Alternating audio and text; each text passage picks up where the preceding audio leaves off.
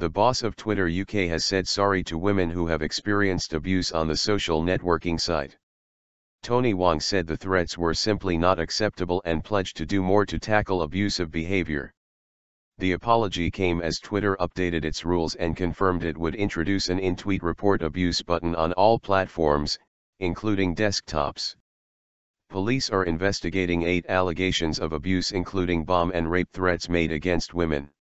2 people have been arrested in relation to rape threats against Labour MP Stella Creasy and feminist campaigner Caroline Criado-Perez, who received the threats after a campaign to have Jane Austen on the new £10 note. 3 female journalists said they were subjected to bomb threats on the site.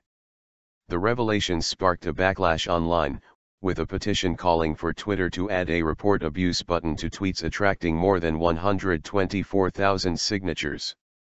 Minister for Women and Equality's Jo Swinson told the BBC that unchecked Twitter abuse had been a problem for a long time and she was delighted that the company was apologising and taking action. In a series of tweets, Twitter UK General Manager Mr. Wang said, "I personally apologise to the women who have experienced abuse on Twitter and for what they have gone through. The abuse they've received is simply not acceptable. It's not acceptable in the real world, and it's not acceptable on Twitter. There is more we can and will be doing to protect our users against abuse. That is our commitment." A clear message.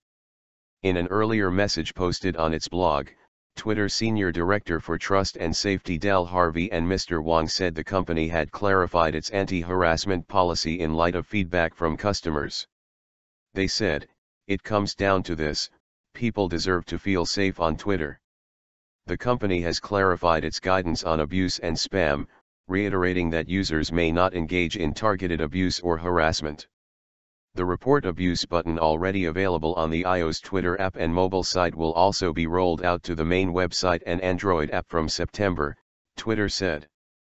Ms. Harvey and Mr. Wang wrote in their blog, "We want people to feel safe on Twitter, and we want the Twitter rules to send a clear message to anyone who thought that such behavior was, or could ever be, acceptable." They said additional staff were being added to the teams that handle reports of abuse and the company was working with the UK Safer Internet Centre, which promotes the safe and responsible use of technology. "We are committed to making Twitter a safe place for our users," they said, adding, "We're here, and we're listening to you." Sustained attack. Ms. Criado-Perez, 29, welcomed Twitter's response but said the process for reporting abuse should be further simplified to take the onus off the victim. She said, "While I'm pleased they're listening, it's taken Twitter a week to come up with this."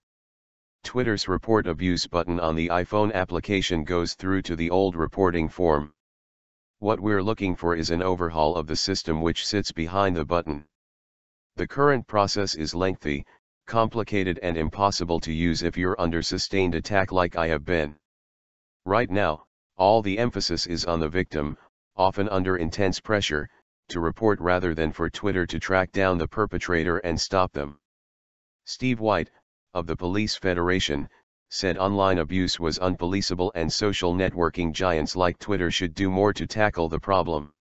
He told BBC Breakfast, "The organizations that run these social media platforms probably need to take a long, hard look, they need to take some responsibility. It's much like when you go into a shop, there are prevention measures within shops, whether it be security guards or things locked away that you can't get to, which is going to prevent crime, and I think social media sites need to think long and hard about being able to prevent it from happening in the first place."